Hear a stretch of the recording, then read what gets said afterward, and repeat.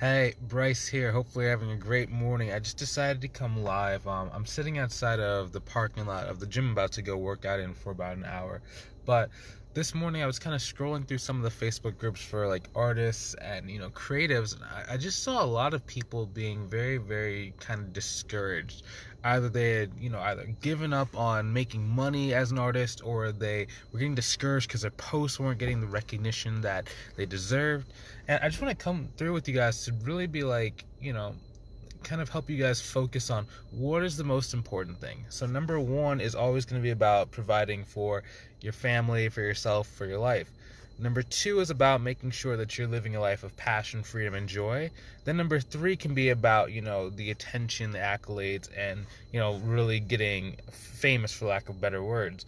What happens is a lot of people go after fame first. They're trying to make their posts, and their posts are, maybe they get 1 like, maybe they get 2 likes, maybe get 1,000 likes, and they're really chasing that, and they get very, very discouraged when they find out that those likes do not really lead to people really purchasing their higher ticket, pieces. It can work if you're doing like a $5, $10, $15 print, but if you're trying to really go and sell, your pieces for a lot more, and really find that true collector that, loves your piece as much as you do, because, you are the creator, then you really need to start focusing on connections with the collectors, not just getting a bunch of likes on social media. Now, the next thing that most people think of when they're trying to start their art careers, they're like trying to do everything to be like super either fulfilled, or they're trying to be like joy, and they're trying to be in passion, which what that leads to is, if you're not financially set up or financially stable, the stuff that, oftentimes makes us the most joy and the most happy are not necessarily the things that move the needle forward and make our art sell. And what that causes is that most people stay in that struggle spot for a lot longer than they have to. Generally, what you should be focusing on is, how can I go and produce pieces that can sell for between $3,000 to $5,000 first? How can I go collect with the right collectors?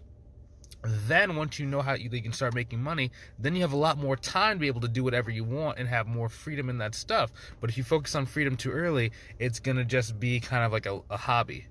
And most people who have that hobby kind of get frustrated, and then they never really make it as far as they could.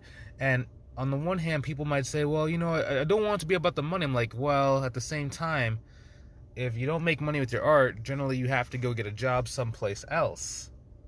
So you have even less time to your art than if you just, focus on the things that made you the money in the short term, focus on the things that helped you get those audiences, those networks with those proper collectors. Then you can be like me and have a lot of time to do your art. Like that's basically all I do. All I do is write blog posts, shoot these videos for you guys, run my group, talk to my virtual assistant, build my art, and then I get to talk to collectors, whether it's on the phone, text message, email, or going and seeing them in person.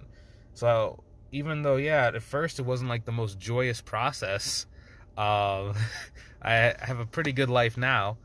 And that's also why I like come and share with you guys, because I know there's just a lot of people that are struggling to go and build their art journey. But I'm just always here to tell you, like, you just have to focus on the right things.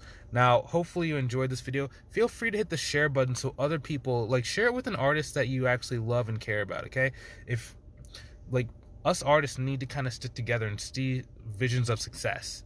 It's very easy for most artists to get very discouraged. So share this video with someone who you care about, who you want to see succeed in their art career. And I will talk to you soon. Hopefully you have a great rest of your day.